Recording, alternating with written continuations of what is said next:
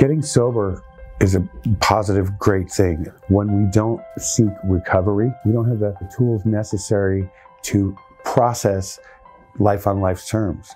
When we use the tools of recovery, we're able to process life on life's terms. Like, instead of reacting like a monster about something can happen to you, or a situation arises and you're able to say, well, that is what it is. My journey is to just move ahead, and I'm not going to let that stick to me. Like Teflon, we always say, you got to be like Teflon.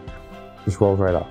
The most important things, that sense of community. You have to surround yourself with like-minded people. If I were to go surround myself with people that their go-to was to use drugs and alcohol as a coping tool or coping mechanism to deal with life on life's terms, I would be setting myself up for that same failure.